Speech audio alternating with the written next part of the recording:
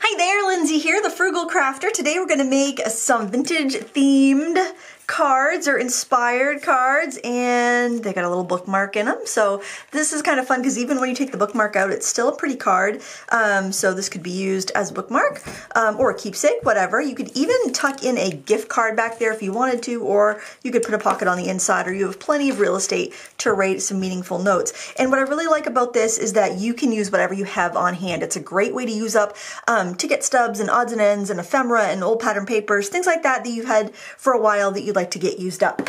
So what I'm going to start with is a craft card base. This is a 5x7 just made out of heavyweight cardstock, and I am going to use just some map paper because it's pretty you know, it's pretty neutral, and this has been sitting in my stash for quite a while, and I just haven't really had that much use for it. I don't know why. It's just, but I like matte stacks because they are 4.5 by 6.5, and they make a perfect solution here for covering your 5x7 cards. When you have a 6x6 pad, it's not big enough, and I feel like there's a lot more waste with that. And if you like to do the 5x7 cards, look for those matte stacks. You can find them at any of the big box craft stores. And different brands make them, like Die Cuts with a View makes them, Paper Studio makes them, there's probably other companies as well. So I've got a foam mat here, and the first thing I'm going to do to this is I am going to do some faux stitching. So I've got my little piercer tool here, it's a little piercer wheel, and different companies make these. This one's by EK Success. You might have one if you've been doing any paper crafting for a while. You can also get them from Stampin' Up. I'm not sure if they still sell them, but you know, they're around. Or you could probably use like a dressmaker's wheel. And I'm just using a little ruler as a guide. I'm just putting that next to the edge of my paper. And I am just going about 1/4 of an inch away from the edge and just rolling it across on the foam mat to give me these stitching holes. Okay, you probably can't see it right now, but I will bring it up to the camera a little bit closer in a second, and then you'll be able to see. You can also do it from the back side if you want the holes to poke out a little bit more, but I'm going to do it this way. You'll see in a second why. There you can see them really well on the back side.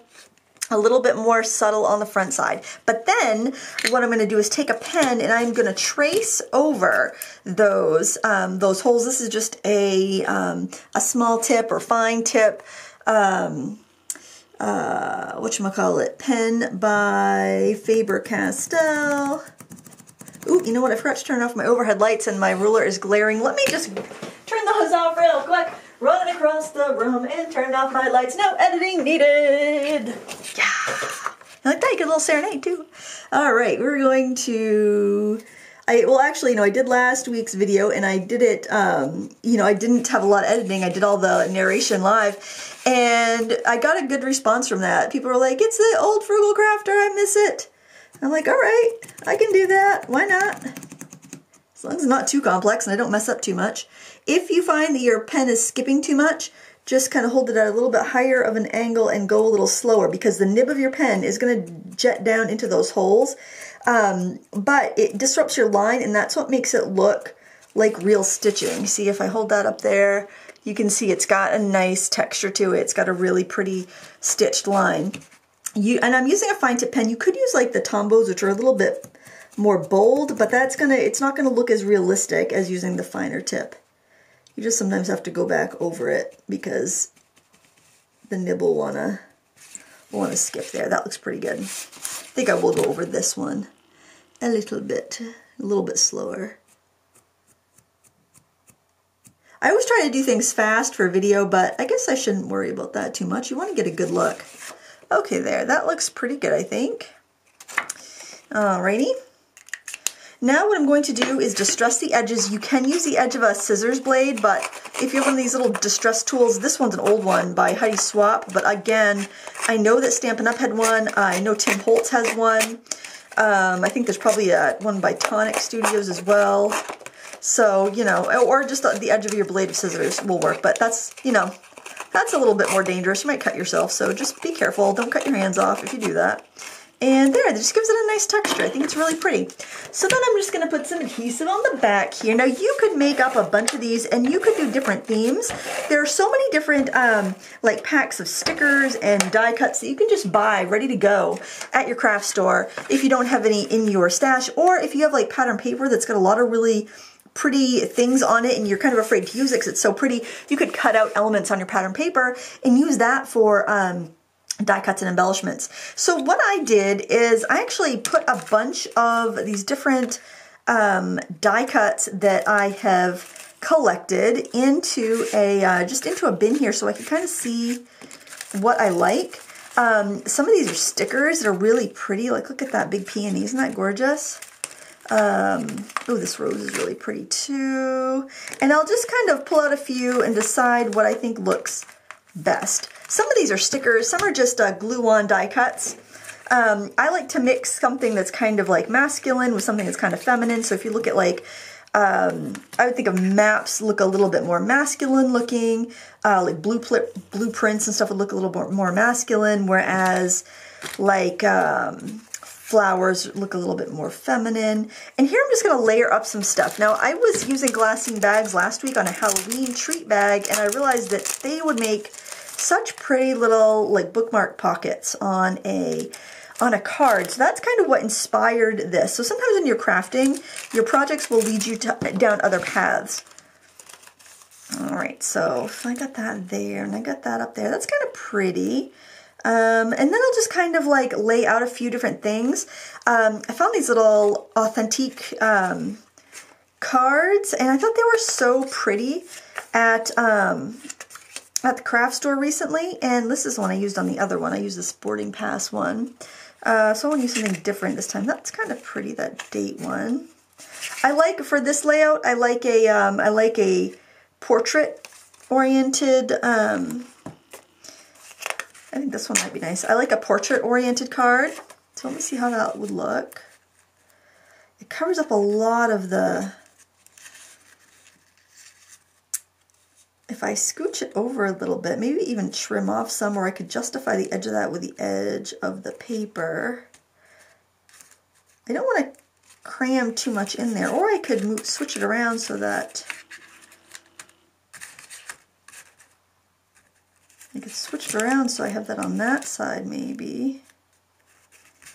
With that, I could switch it on that side and have it tuck out a little bit more. That might be neat. I could do it that way and I could trim some off. Why don't I do that? Get my little trimmer in my drawer. I didn't think I was going to need my trimmer. But I do. And I've got to trim it because if I try to cut that by hand, that's way too long of a straight edge for me to cut by hand and I will mess it up. So just kind of, you're seeing how, like, kind of the design process. Let's cut about a ½ inch off. I know it looks really weird and gross kind of like that, but don't worry, we'll fix it. I don't think I'll do stitching on the edge, but I do want to distress the edge and ink it to make it, I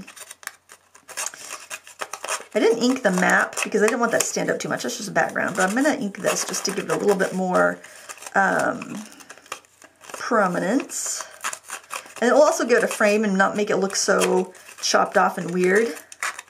And I do like some elements to be peeking behind the glassine bag, so when you take the tag out, it still looks really cute. I'm going to use Distress ink for this. This is just the Vintage Photo, which is a kind of a medium brown. I hope I keep everything in frame. There. And I'm just going to go right ahead and adhere that down. So yeah, you could also do your card the other way. You could do it landscape way, but you might not have room for your tag might stick out, so you might need to do a bigger envelope if you do that. So that's kind of just up to you, I guess.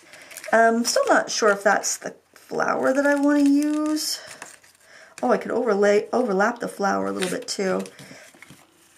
I kind of like the more feminine style flower. Maybe like that. That's kind of pretty. What was that other one? That really big peony. Oh, that takes up so much space though. We'll try it. Let's see. And so, you know, don't worry. I know you may be like, well, I don't have the right pattern paper, but you cover so much up that I wouldn't let that, I like that peony actually. I wouldn't let that stop you from This one's a sticker, actually. I wouldn't let that stop you from trying this card. You know, you could dig through your bin of paper that you don't really care for that much. Maybe you have a bin of paper that you use for envelopes because you don't really like it that much. It's too neutral, too boring. That's what you want to use for that back layer, because you just want something to give you a little bit of visual interest and texture. It doesn't have to be the best paper in the world. You just want something there that's going to give you a little bit of interest. Okay, so what I want to do at this point, I want to wrap some twine around this envelope. That's going to be kind of my bottom layer. So I'm going to put 2 tags in here just so I can keep the edges kind of firm, because it's really, the glassine bags are very squishable. So I want to make sure my string's not going to be too tight. So I'm going to wrap this around a couple times and then just tie it in a knot. I love baker's twine. I think it's so pretty and so vintage looking. And it's pretty inexpensive. You can get a thing of baker's twine. Oh, it still wants to pinch that a little bit. You can get a spool of baker's twine, pretty inexpensive. Or if you want smaller spools, you can get like variety packs on Amazon that are very, very inexpensive. Actually, I have some big spools of it, and I just put it on cards so that I can carry them with me when I go crafting. My scissors in here are not great for fabric-y things. I could put one of those away. Actually, I can take them both out right now. And the knot, I'm going to be putting wax over the knot, so I'm going to just figure out which side I want that to go on. I think I might scoot it over this way, actually. And then just spread the strings apart a little bit. Ooh, there. I think the layering is what looks so pretty when you start to like build up the different layers. And now I want to look for some other little doodads and pretties that will look nice here. There's so many different little things. Ooh, that's kind of pretty. I like that. So this was very similar in style to that first one I was going to pick, but that's a little bit different. And also, it can tip the colorway a little bit so more things will match. Like this is more warm tones, that's more cool. That's kind of neutral, that's kind of neutral. You can kind of play with the different, I'm going to glue that down because I like it. You can kind of play with the undertones of your colors so you can have a greater variety. Everything's fairly muted, so that works out really well. So, oh, you know what? Now I'm thinking I'm going to scoot that back over there, because now that I have that, I don't want the wax to go over my sticker that much. Not with that beautiful white rose at the bottom. Now I think this was a Tim Holtz pack of Ephemera. And I can let that overlap the edge of the card too. Okay, I'm pretty sure I don't want to put anything underneath there, so I'm just going to go ahead and glue down the envelope. And actually the ATG adhesive works really well on this glassine. You wouldn't think that it would want to stick because glassine has that protective coating on it, but actually works pretty well. So, and I want that within the stitching because I think the stitching is really pretty, so I want to have that inside there. I also have some cute little vintage stickers in here. That might be pretty. Oh, I like that little dress form. I think that would be nice. Let's see, where would I think layering is so nice. Maybe right there. And this is where you just kind of bring in elements from things that you've collected over the years, or, you know, we all have those things that are kind of, you know, we buy them with the best intentions. They look so cute, but then when we go to use them, we're like, oh, we can't like find just the right thing, you know? So this is a great way to put those to use. This one might be pretty, like right. No, too many circles. Too many circles there. All right, I'm gonna put some wax there, and I have these, there's a bunch of new designs of wax seals and waxes from Altenew. I'll show you these real quick. So they have these nifty handles. There's flowers, there's words, there's envelopes, and then you can get these little cups if you want to melt the wax like over a candle, and they have these little pellets, so like each pellet would be like a wax seal's worth. So they have those, and they also have the traditional sticks, like ink sticks like this, which is what I'm going to use because I didn't want to have an open candle on my table. It just seemed like a recipe for disaster for me. I just used this a minute ago, so should be fine. I gotta get that wick to catch. And you know, this will take a few seconds. So we're gonna be stamping in just a minute as we patiently watch wax melt. Isn't that exciting? So actually, while I'm just letting this drip on here, I'm going to think about what I want to do for the little bookmark tag, maybe what color I want to use for a tassel. I got my tassels right here. I can go ahead and play with some colors. I got some little short tassels. Those are cute. Maybe I'll use that. I've got some longer ones. That coral's kind of pretty. I try to keep in the range. That's a little bit too dark. I just try to keep in the range. This is the color I used on the other one. That's really pretty too. Of everything else I've been using, so I don't have anything that's really discordant, because I am playing with the colors. Like I got cool pink there, and I've got a oops, I lost the light. Because I've got cool pink in one area, I've got like a warm corally pink in another area. So I try to keep my values a little close if I'm playing with a color a little bit, just to give me the harmony. If you don't like the ends sticking out, you can tuck the ends in the wax too. Just be careful. I would have tucked it under before I began melting this. I'm going to use this little magnolia, or is it a peony? Just press that down. And you want to let that cool. So I'm actually going to set this aside, hopefully, without tipping it over. And can let that cool, and then I'm going to grab my tag to do my stamping, and I'm going to start actually with a big block stamp. What did I do with that? It's right over here. This is one of my favorite stamps. I think it's Stamp Francisco. It's pretty old, but it's just a big text stamp. You can find stamps like that. Hopefully you don't see all that smoke from the from the ink stick. It's just like, it's over there, just kind of smoldering. I blew it out, but it's, you know, there's a wisp happening. All right, and then I'm going to lay the tag front side down right on top.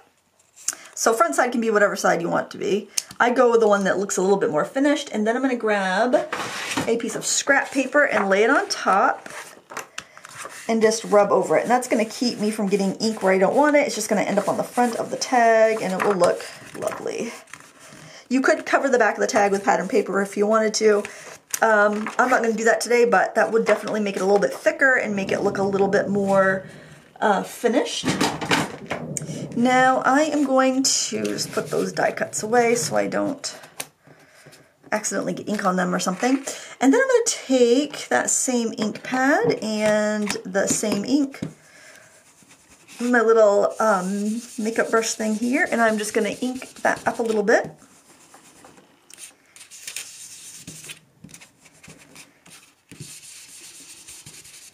All right, that's pretty. Now I'm going to do a little stamping. I have got this pretty set from Hero Arts. I think I showed it to you on one of my sat chats.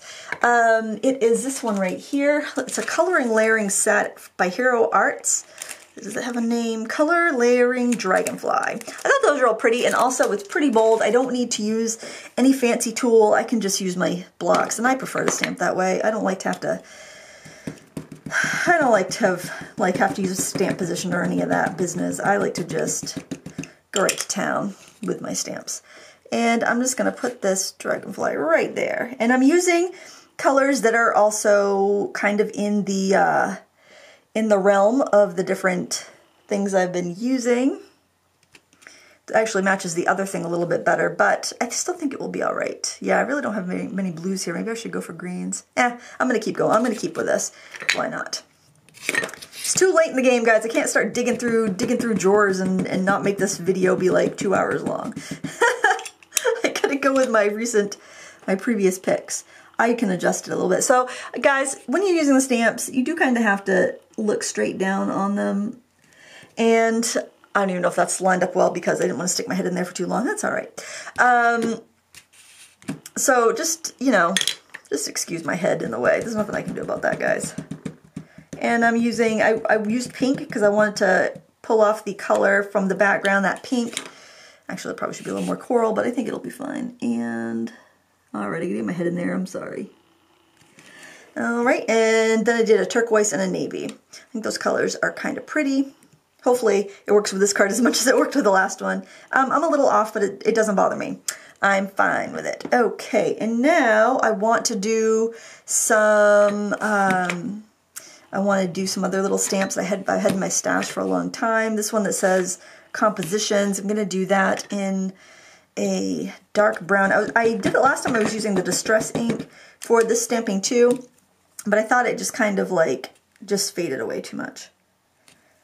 And that's just a little bit more bold. And then I think I'll do one of these keys in blue, in that navy. Navy is a really nice neutral.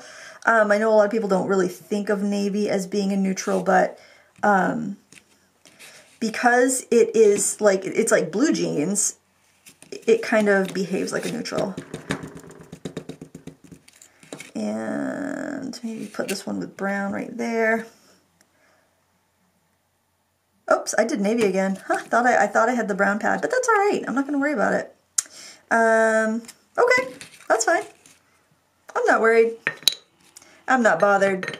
Okay, do I need something else maybe then if I'm going to do... Let me do that key again in the brown because that I wasn't expecting that. I feel like I threw the balance off a little bit. Maybe we'll put that just up along the edge. Okay, and now I want to do a little spattering, especially because I have some colors on here that I don't really have in the cards, so I am going to use a little bit of sap green, watered down. Everything's going to be real muted here. So that's another reason you don't have to be real perfect with your stamping because you're going to do some ink spattering. And we'll do a little bit of... Oh, that's way too bright. A little bit of crimson. That will help because our pinks are a little bit too pink. And we could do, let's see, maybe like kind of a gray. I don't want a bright blue. Let's take a little bit of ultramarine blue and burnt sienna. Make a kind of a gray color, just watery. There. And it might even disrupt some of the ink that we stamped with. It will definitely disrupt the Distress ink. Memento is a little bit more ink resistant, a little bit more water resistant than others. So it generally doesn't bother that too much. And I am going to do a quick blast with the heat tool. Honestly, the art that you want to do on your tag can be anything you like. It doesn't have to be stamped. You could do printmaking. You could do just pretty pattern paper. You could collage some paper. You could do whatever you like. Now, the back doesn't bother me, but if you wanted to, like I said before, you can reinforce it by using a little bit of pattern paper or just slapping another finished tag on there. I think once you dry it, it's going to be pretty flat, and I really wouldn't worry about it. I'm kind of leaning towards using the green tassel on this because I don't feel like I have enough green in this tag. I think that's good. So let's move this out of the way. What a mess. I make such a mess when I make a card. Man, oh man. It's crazy. All right, we'll bring this back over here. We can zoom in a little bit. I think I can manage to keep it in frame. All right, we'll just lift that up. So you can see we've got a little bit of that rose gold I think is just really pretty. I was debating between that and the burgundy, but let's see, do I want this? Or do I want that? I think I like the green. I wish the green was a bigger tassel. I might even have a bigger light green tassel. Oh, I do. Is this the right shade? Okay, let's see. I got those tassels on Amazon really cheap as well. They were, yeah, let's use the bigger green tassel. I think it was like 100 for like $8 or something. It was a really, I thought it was a really good deal. And they had such a nice elegance to a project. Oh, I like that. Okay, so we'll stick that right in a little pocket here. Okay, and there we have it. I think that's really pretty. And, you know, even if somebody takes out the bookmark, to use it, then they still got a pretty card because you can see through the layers of that translucent glassine. If you don't have glassine bags, you could make an envelope out of vellum or something like that. I think it's just a really pretty effect. And oh, one more thing we can do is we could add a happy birthday. Let me just take a little tag here, a little banner. Let me stamp. Let me use brown birthday wishes. We'll stamp that real quick, and we can glue that down because it's nice to have extra birthday cards on hand. There we go. It's not perfect, but neither am I, so we could put the, oh, you know what, that would have been way better to put in there before I put the, you know what, I'm not going to put that in there. I'll write something on the inside, but you could definitely put that on there if you wanted to. I did that here. Probably I would layer everything up, do the wax last. That way, if you decide you want to overlap a few elements, you can. But I think that's really cute, really fun, and use up some of your old stash. You know, I'm sure you have stuff that would work that you could use up. Thank you so much for watching. If you enjoyed this video, I would appreciate a thumbs up before you go. And until next time, happy crafting.